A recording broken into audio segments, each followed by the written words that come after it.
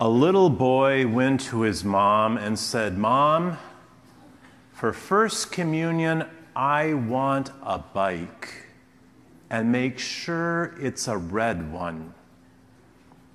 His mom looked at Johnny and said, "Johnny, well, you know you haven't been that good this past year. So why don't you write a note to Jesus and see what Jesus says?" So Johnny went up to his bedroom and to his desk and pulled out a piece of paper, and he began to write his letter. "Dear Jesus, I've been a very, very good boy this year. For my First Communion, please send me a red bike." And then he folded it up and he started to put it in the envelope, and he felt a little bit guilty.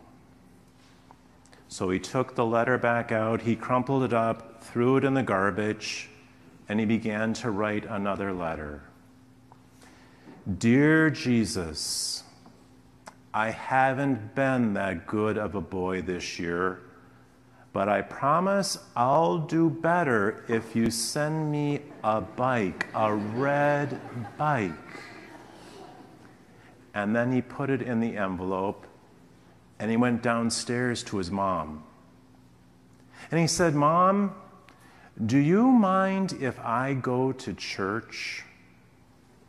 His mother looked at him and said, "No, that's fine, Johnny. You can go to church." And his mother thought, wow, Johnny's going to go to church and pray to Jesus and ask him for forgiveness, and maybe he'll change his life.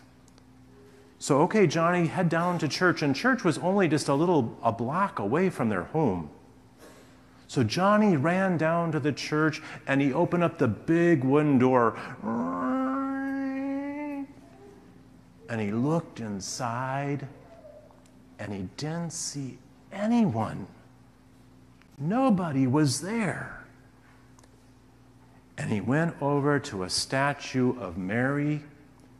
He grabbed the statue with his arms. He ran out of the church, and he ran all the way home to his bedroom, and he shut the door.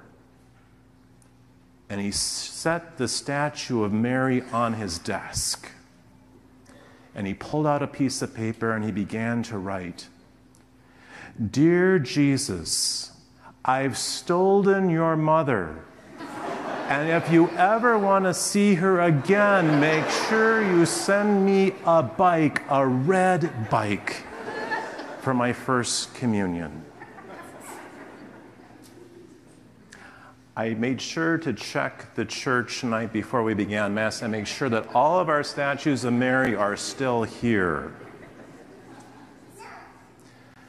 For 7 years now, 7 years, maybe 8 years for some of you, Jesus has been knocking at your heart.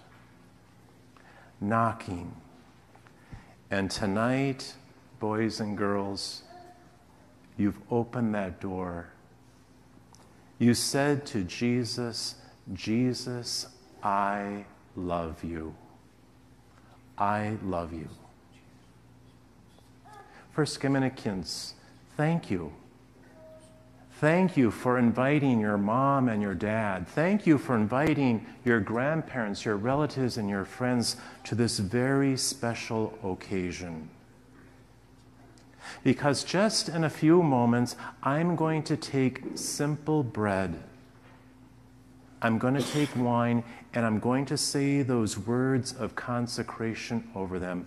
And they're going to be changed, that bread and wine, into the body and blood of Christ. And for the first time in your lives, you are going to receive Jesus. What does that mean for you? What does that mean for you? That means that you are committing your life now to Jesus. You are going to be a representative for Him as you receive Him into your heart for the first time. Parents and teachers, I want to thank you. You've walked with these children. You've seen just a couple of months ago as they made their first confessions, they went to Jesus and they told him that they're sorry for all those things that they did wrong. And you've helped them to prepare beautifully for this sacrament. Look at your children. Look at your children.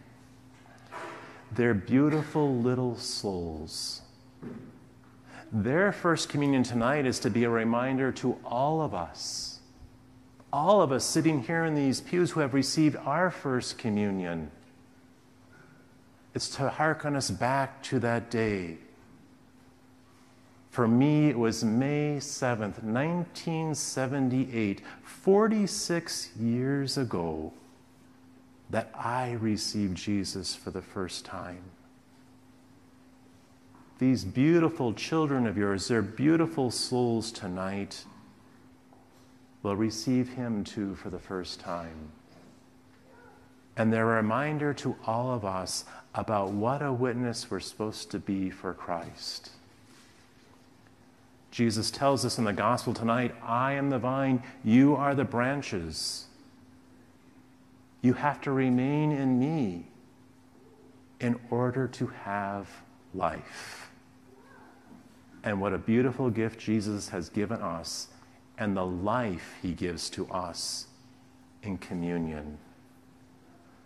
Boys and girls, this is a very special night for all of you, a day you will never forget, because this is the closest this side of heaven that you can come to Jesus as he enters your heart today in Holy Communion. As you receive him tonight, don't forget to thank him for the beautiful gift that he's given you. It's more precious than a red bike.